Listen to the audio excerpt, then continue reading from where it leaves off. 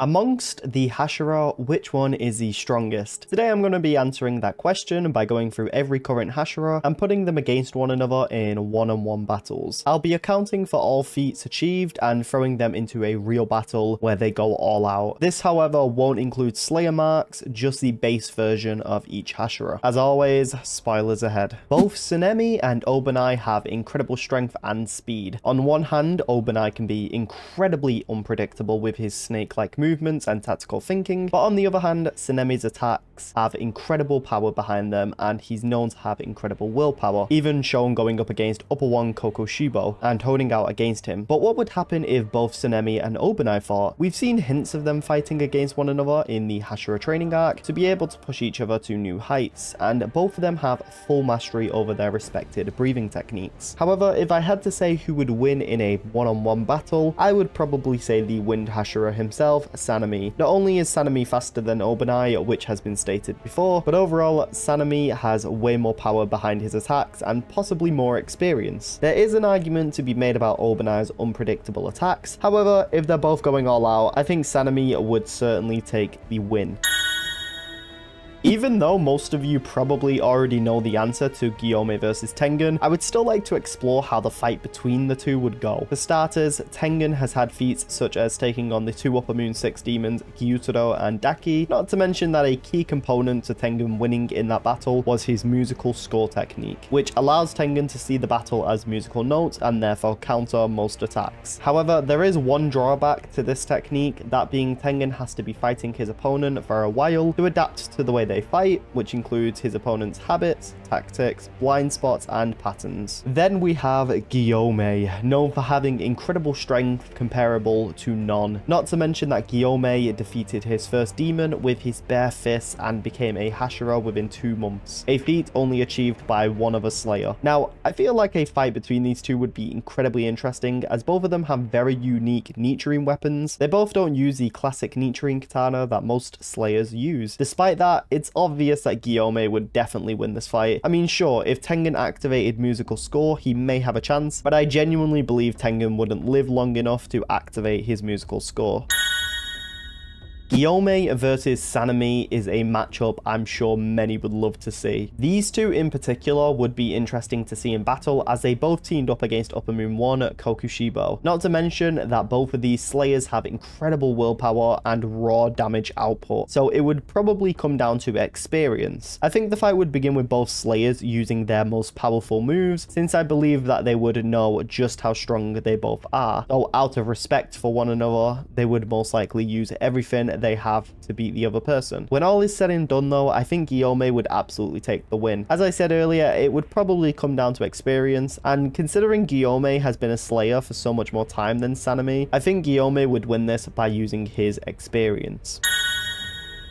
Having both Shinobu and Giyu fight is quite interesting, as we've seen them both somewhat fight before in the Mount Natagumo arc. Shinobu is of course a user of insect breathing and uses wisteria poisons to inflict damage, as she's too weak to behead a demon. The one thing Shinobu does have going for her though is her swift speed. Since she lacks the strength most Slayers need for their battles, she makes up for more than enough with her speed. Shinobu has also gone toe-to-toe with Upper Moon 2 Doma, which is a fight that shows off her incredible speed and tactical thinking. Then we have Giyu Tomioka, a user of water breathing, which is a breathing type that is more defensive than offensive. Tomioka has been seen easily defeating Lower Moon Ruby with his 11th form Dead Calm, which is a technique where the user enters complete tranquility to be able to slash any incoming attacks with incredible speeds. He's also used this technique in his battle against Akaza alongside Tanjiro. So a fight between Shinobu and Giyu would definitely be intense and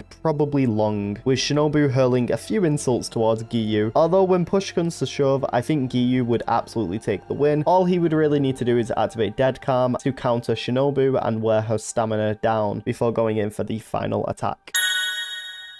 The Mist Hashira versus the Love Hashira. This fight would probably be incredible. Let's start with Mitsuri first. Known for being the Love Hashira, Mitsuri uses her super flexible movements to use her elegant yet devastating love breathing techniques in battle. She also uses a very unique whip-like Nichiren blade that complements her flexible movements. Mitsuri has also faced off against Upper Moon 4, where she was able to hold her own. I know I said I wasn't going to take Demon Slayer marks into account, but I'm referring to before she developed her mark, when she was briefly facing off against Upper Moon 4 just after saving Tanjiro. Then we have Morichiro, user of mist breathing, and is the only other Hashira other than Gyome to reach Hashira status within 2 months. Morichiro has quite a fast-paced fighting style, and similar to Obanai, can create unpredictable movements with his 7th form, Obscuring Clouds, where he can fluctuate his tempo, which creates almost an after image of himself. Morichiro has also faced off against Upper Moon 5 Gyoko, who had a neck tougher than Diamond itself, showing Morichiro has complete mastery and control over his strength when it comes to his Nichiren sword. Not to mention that Morichiro is the only Hashira, I believe, to solo an Upper Moon demon. But who would win between the Love Hashira and the Mist Hashira? Well, on the surface, it would seem like Mitsuri would win with her incredible muscle density. I think ultimately Morichiro would take the win. Not only is Morichiro a prodigy with becoming a Hashira so quickly, but his 7th form would absolutely be an ace up his sleeve.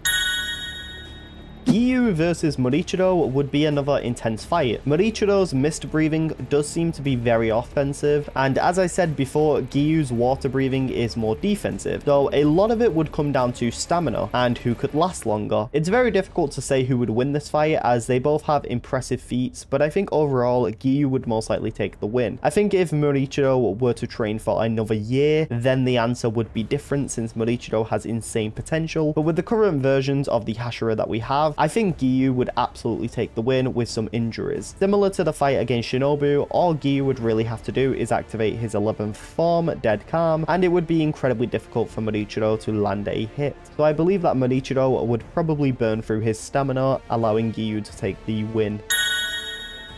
Then we have the final battle between the Water Hashira and the Stone Hashira. I won't beat around the bush. Gyome would absolutely take this win. The fact is that Gyome is probably the strongest Hashira, no question about it. However, I do think Giyu would last a while in this fight nonetheless. I think similar to all the other Giyu fights, he would most likely activate his 11th form, as it's kind of his ultimate move, but the sheer damage Gyome could output would probably just be too much for Giyu, and in the end, the Water Hashira would probably fall. This then brings us the final result.